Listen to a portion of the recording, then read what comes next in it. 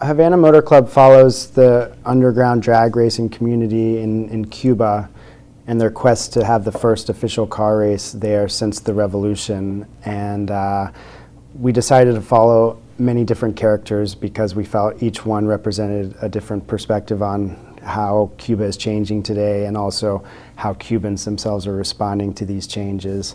And so we have four main racers, one who's the sort of the patriotic Cuban who comes from a family of mechanics, and they don't have many resources to outside things, but they're able to invent what they can't acquire from abroad.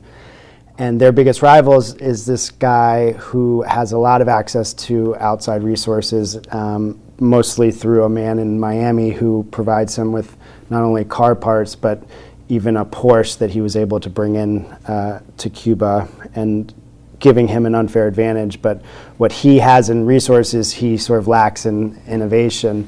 And we felt that rivalry was a very interesting portrait of the U.S.'s relationship to Cuba now, and what the future holds for Cuba in light of Obama's new changes to Cuba and our new relationship with Cuba. And then there's two other characters who represent other perspectives of life in Cuba.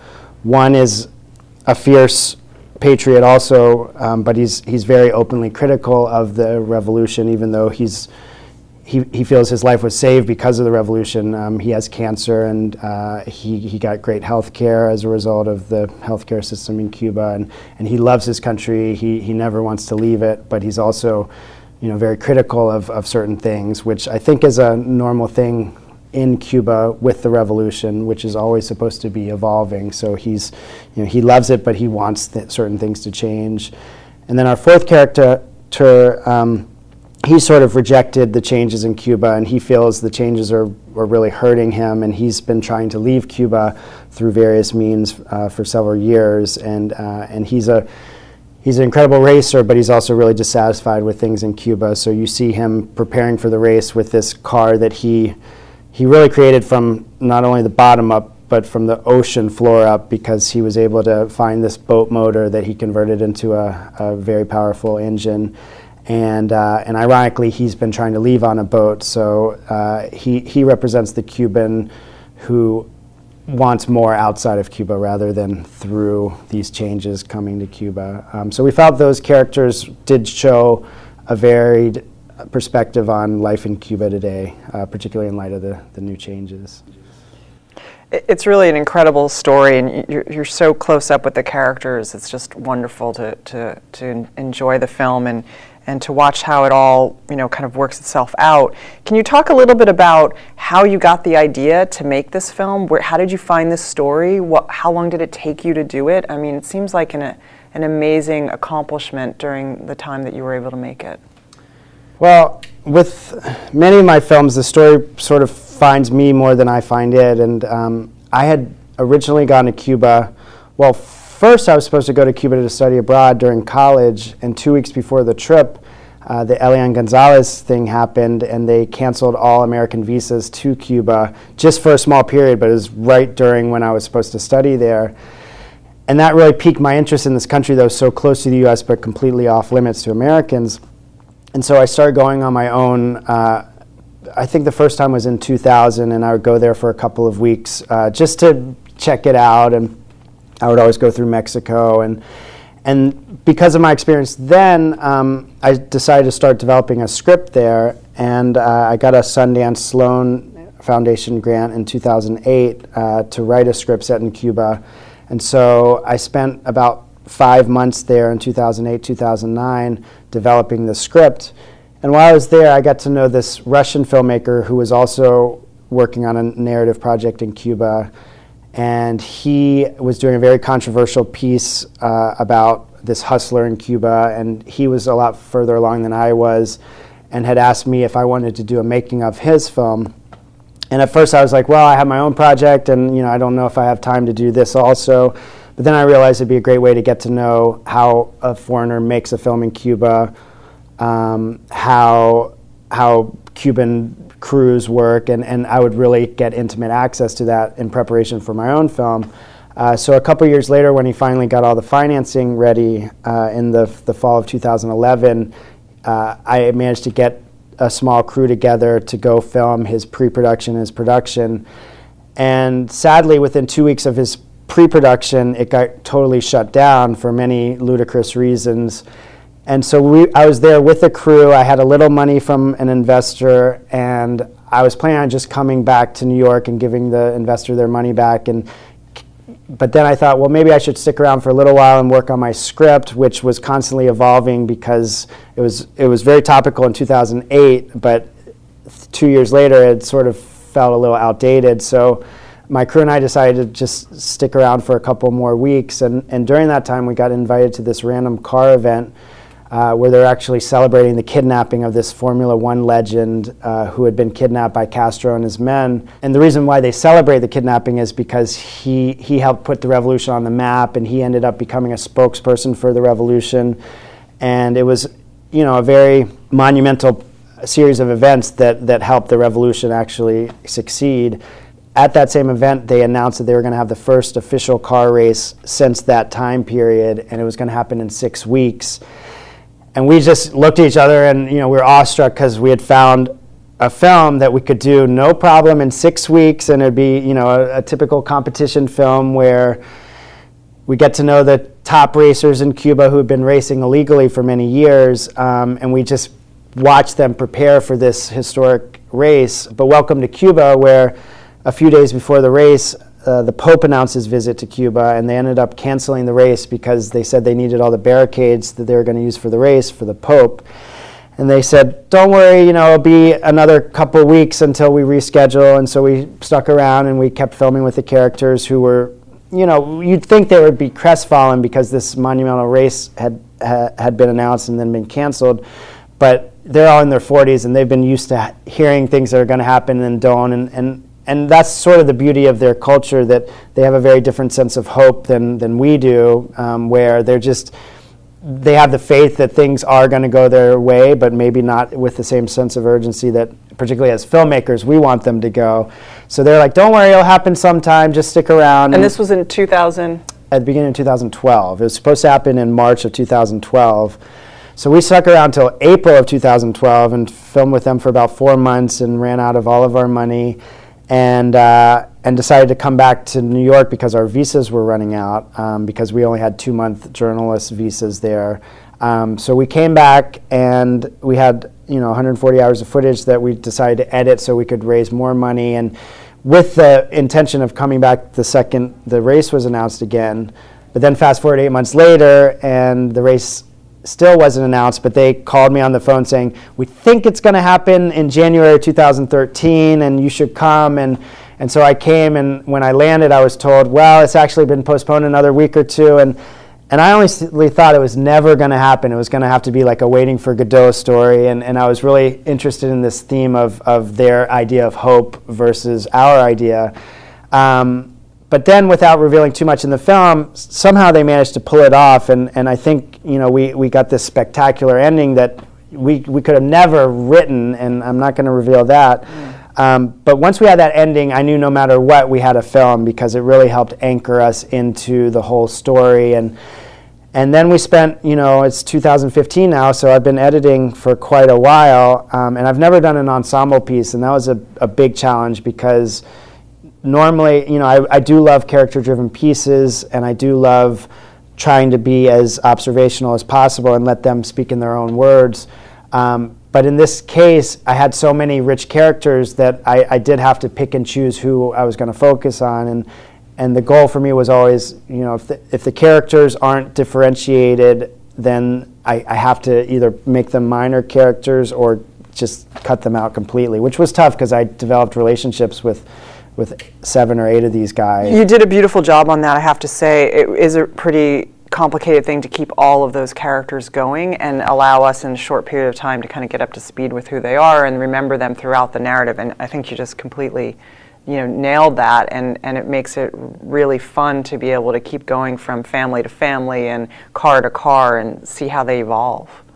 My question is, how the hell did you guys coordinate with the White House that they were going to be changing the 50-year embargo at the same time that you're going to have your world premiere? Who is your publicist, and how does one go about doing that? Well, we do have a publicist who's based in D.C., and he does work on a lot of political campaigns, so he pulled a lot of strings. No, honestly, I mean, I've never edited a film so long in my life, and I never knew that there was ever going to be an end in sight, because with so many characters, you know, it's a puzzle trying to figure out how to control the pacing, how to control who we're emotionally attached to, and also how to keep the story moving forward with this ending that we knew we had to hit at some point. The second Obama announced this monumental change where, for the first time since the revolution, there was a sense that Cuba was going to have a normal relationship with the U.S., which I've always been heavily advocating for, and I think I have him to thank over anyone else other than my girlfriend, who had a child while we were doing this whole production. And Obama, I mean, not only did he make the announcement right before we were about to submit to Tribeca, and they actually called us the next day saying, drop all other applications, we want it, you know, you can be in competition. But we know it's rough. You think you're going to be ready in time. And so we were given a very concrete deadline, which we finally hit last week. I mean, I've been editing up until last week. And then thank you, Obama, again, because just this week he's announced all these other big monumental changes, including taking Cuba off the list of terrorists. And so I think it's a great timing for the film. And I do, you know, I was always hoping that something like this would happen, but I thought it would be in much smaller increments. And we have this lawyer who is a Cuba specialist, and he was shocked that it happened too. And he said 1,000 times, it's a conservative environment. You know, the Congress is never going to pass anything like this.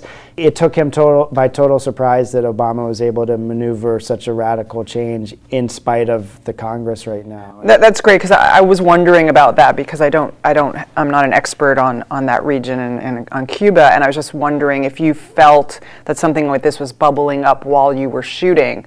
But it sounds like it was even a surprise to all of you that it happened so quickly and so much in a short period of time. Yeah, I mean, I've been going to Cuba since 2000, and every year, anyone I meet who's only been in Cuba for a week or two, they say, Cuba's going to change soon, Cuba's going to change soon.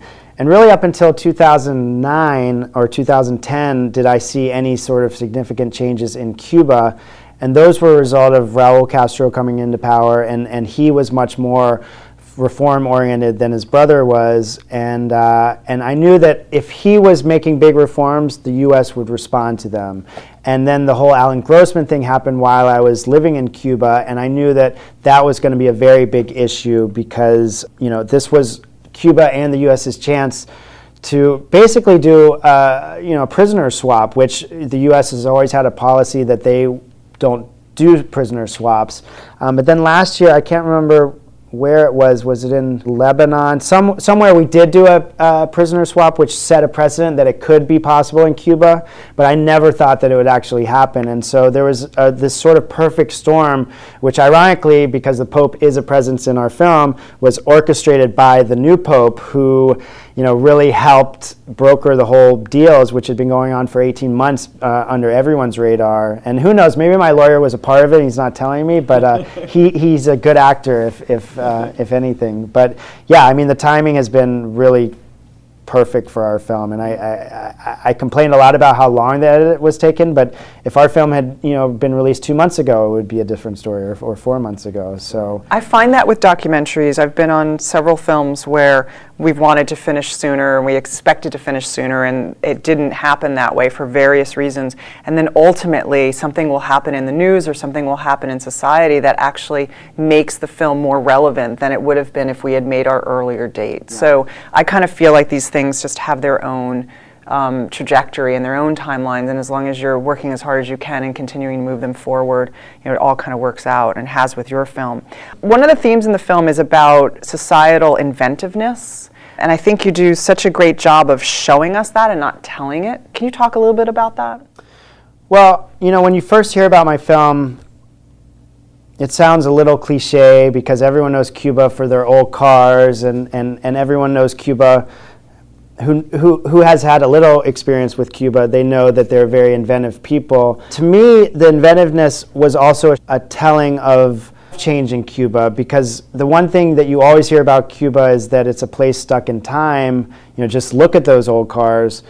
But if you open the hoods of those cars, there's 1,000 different countries involved. There's 1,000 different innovative inventions involved. There's 1,000 different ways of showing, really showing globalization, really showing Cuba as this dynamic society that, because of the blockade or the embargo in the U.S., they haven't been able to, go to a car place and actually get the right part.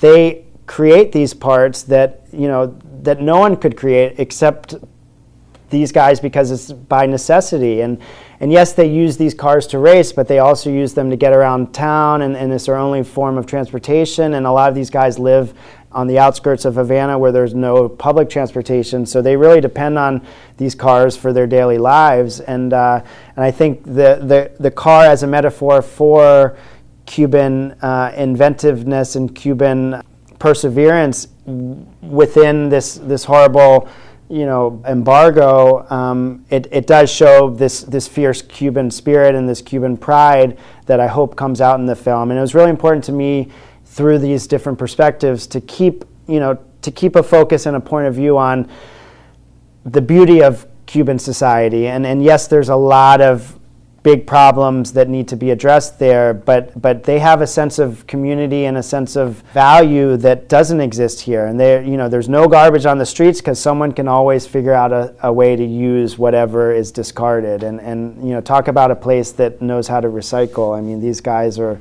above none. One of the things about the film that's very compelling is how close up we are. Like, we feel physically very close to them and to the race. You're in the car, you're on the hood of the car. You really capture the excitement of this world and what's going on. Can you talk a little bit about how you were able to do that? I presume you had a pretty tight budget. How you were able to do that in terms of cameras and audio, and did you use GoPros? What was the technology? Well, another sort of perfect storm was that GoPro had just come out with these great new HD cameras that could actually be used in film rather than just on your home video. And so the first trip, we decided to bring 2 GoPros, and at first it was just going to be to capture, out off the hood and get these nice driving shots of Cuba. But then we realized, why not show the emotion of these guys when they're racing with them? And sadly, it didn't make it into the film, but there was this one illegal race where we had put a GoPro in one of our characters' cars. And the next thing we know, one of the other characters gets in the car with him, and they just race off by themselves. They don't know they're on camera. And it's this pure moment of joy that really captured, the excitement these guys feel. And when we saw that footage, we really realized the value of having a tiny camera while they're racing and really getting in their head at that moment. And we were so excited about the use of GoPros that we actually approached GoPro as a possible sponsor, and miraculously they gave us a little cash for the next trip, and they gave us 15 cameras to use, and they've been a sponsor, and they're going to help us promote the film. And wow. So it was a great sort of success story of finally succeeding with sponsors who are normally very hard to get, particularly in a place like Cuba, where prior to Obama's announcement, a lot of companies didn't want to have anything to do with Cuba. So, wow. So we used a lot of GoPros, particularly for the race, which allowed us, without revealing anything, if we hadn't had GoPros, it would have not been able to capture the finale. And all the races, in order to film them well, you have to have multiple cameras, and unless you have a huge budget, GoPros are a great way to just put a camera down and push record and not worry about it. It made a huge difference to it, and you could feel that in how you were everywhere, and you were able to capture so many aspects of the races. Yeah, we ended up having 20 cameras at one of the races. Yeah, you could totally feel that. I'm sure you have a million stories to talk about some of the challenges of shooting in Cuba when you did. Can you think of one or two that you'd like to share, just a challenge, and then how you were able to meet that challenge? Well, when we were doing the original film, the making of film, we had a ton of equipment with us in Cancun, And the producers of the narrative film, they had said, don't worry, you're going to have no problem getting your equipment in. And while we were in Cancun, I got a call, and luckily I picked up, saying, actually, we don't have the permits in place. All of your equipment might get confiscated. Can you just leave it in Cancun? Here's the name of some random person that said you can store all of your stuff. And we had probably $30,000, $40,000 worth of stuff that you shouldn't teach this at Columbia. So we ended up following their orders, going to this random house in Cancun, putting it in a little boys' room, and for 8 weeks it was there, and all we had was a 5D to film the making of. And the biggest reason why it took so long was because of the wireless mics, and the Cuban authorities say that if you bring a wireless mic in, you can scan police monitors. And in general, the paperwork that was done was a very long process, and I always tell particularly journalists who are trying to do anything in Cuba, you have to spend at least a few weeks there, because with any interviews, they're gonna push it back. They're gonna, cancel it. They're gonna say this is wrong. This is wrong. It's sort of like the race itself being postponed all the time. It's very difficult to get things in an efficient way in Cuba because there's such a bureaucratic system. And we were very lucky to have gotten actual permits to make the film, because we were trying to capture this historic event, and the Cuban authorities were fine with it. One hiccup was they said in order for us to do this legally, we had to have one of their employees with them at all times, which we thought was going to be a huge drag because they were going to, spy on us, or they were going to censor us in ways. But it ended up being great because he was this young 27-year-old who ended up being our co-producer, and he had a car, so he drove us around, and he knew all the racers, and so he already had a relationship with them, and he's actually coming to Tribeca for the screening, and he's great, and he also had a baby during this production too. And so yeah, production, I haven't even started talking about the headache of the U.S. side getting permission to shoot in Cuba, but from a Cuban side, that was definitely the biggest thing, just getting the right paperwork in order. And then just getting around Cuba is, we had a driver who had one of these old cars, which was definitely not in the same condition that the racers' cars were, and so we were on the side of the road a lot with that car. And just eating every day. There's no such thing as fast food in Cuba, so if you want lunch, it's like a 3-hour endeavor, and so we all lost a lot of weight, which I guess is a good way of, going on a diet. But, there's a huge film community there, and the average Cuban, I think, watches 26 films in the cinema a year, whereas here it's like the average American watches 4 or 5.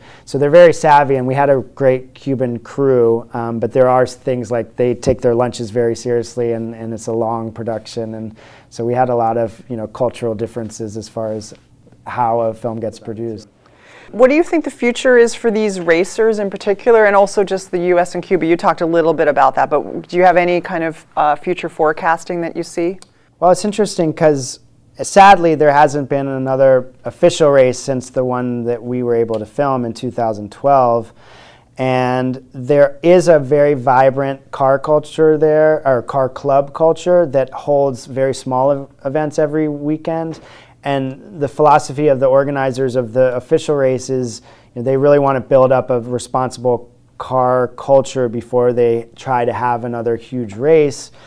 But we're hoping, that this film can help push the process along faster, because the reality of the situation is the Ministry of Sports has a certain number of sports that they support. And car racing, even though it's now legal, it's not supported by the Ministry of Sports, so it's still very difficult to have an infrastructure to have a safe race, even though there's a very high popular demand for it. So I think a lot of these racers are hopeful that, hopefully also with the film, but more because of this movement with the car clubs, that they will have more official events, and that they'll actually somehow be paid for it too, because they put all of their resources into these cars and they don't get a penny. I mean, they're not even allowed to get prizes at the races.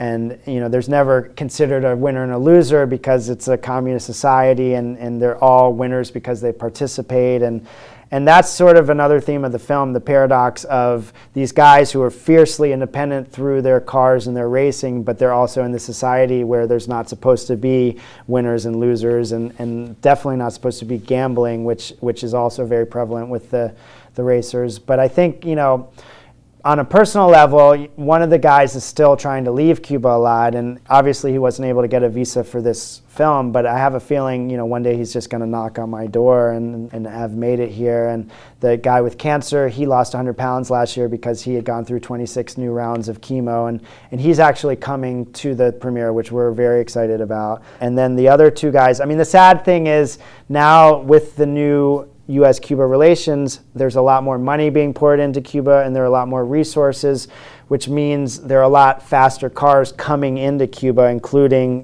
brand new Mercedes and BMWs that are competing with these old cars. And so I think we captured a moment in time that is no longer there, unfortunately. But but these guys are considered the top racers still, so hopefully there will be a space for them, and hopefully the film will help promote their sport. And then a lot of people have been contacting me about TV shows there based on these guys and other sort of spin-offs from the film, which would be exciting. I don't know if I can spend another 4 years in Cuba. I mean, I would love to, but now I have a new family. But I do want to help these guys out as much as possible, really gain the recognition they deserve, and hopefully the film will help that. And do you have plans yet for a screening in Cuba? We're hoping in the next couple of months, because it's really important to me that they get to celebrate as much as we're celebrating here. And we've already had a few screenings in Cuba, just rough cuts to make sure they were happy and comfortable with what we were showing. And that was always a lot of fun because they would invite their families, and there'd be 150 of all the family members who we'd gotten to know. But it would be really great to have a huge screening there, and we want to have a drive-in screening with the old cars there. And the Havana Film Festival had invited us to screen in December, but obviously we weren't done yet. So at the very least we'll screen it at the festival there in December, but we do want to have something happen this summer there. You and I are both graduates of the MFA program in film at the School of the Arts at Columbia University. And would you say there's anything that you learned during your time there that impacted the making of this film? Well, I think, you and I are both documentary filmmakers too. And to me, and I don't call myself just a documentary filmmaker because Columbia was very much a narrative-based program. Yeah. And a good story is a good story. And I think, so many people feel like documentaries have to be issue-driven and a lot of interviews and a narrator and just a whole nother genre. But to me, it was very important for this film to treat it as I would treat writing a script, or I would treat directing a narrative, in that I have these certain characters who have certain desires, who can't fulfill those desires for one reason or another, and that's Columbia 101, and that's what I've always kept from Columbia, and particularly in all of my documentaries, that obstacle and conflict. Yeah, and then a goal that's achieved or not. And the lucky thing about this documentary was we had an ending that I knew the editing would always go towards. And I remember in my writing classes always being taught, figure out your ending before you do too much writing, because otherwise it's just going to wander around. And having an ending really anchors your story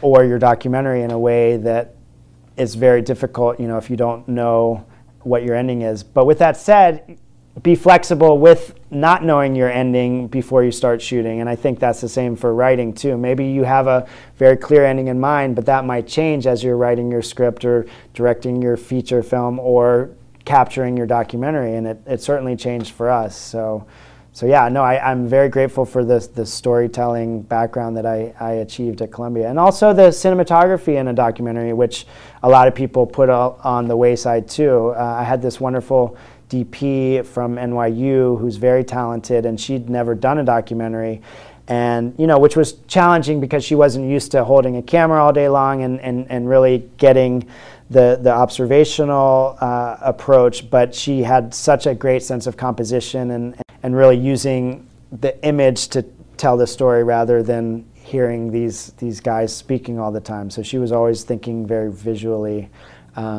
Editing, of course, was essential in this film, and that took years, and I learned how to edit at Columbia, and that's how I make a living, outside of these documentaries. I do a lot of editing. So yeah, I mean, this film wouldn't have been possible without my education at Columbia and people like you mentoring me. So thank you very much. Wonderful. Well, thank you so much for your time. Congratulations on Havana Motor Club, and I look forward to the Tribeca premiere.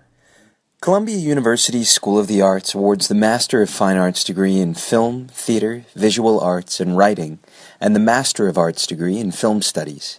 It also offers an interdisciplinary program in Sound Arts. The school is a thriving, diverse community of artists from around the world with talent, vision, and commitment. The faculty is composed of acclaimed and internationally renowned artists, film and theater directors, writers of poetry, fiction, and nonfiction, playwrights, producers, critics, and scholars. Every year, the School of the Arts presents exciting and innovative programs for the public, including performances, exhibitions, screenings, symposia, a film festival, and numerous lectures, readings, panel discussions, and talks with artists, writers, critics, and scholars. This year, the school marks the 50th anniversary of its founding. For more information, visit arts.columbia.edu.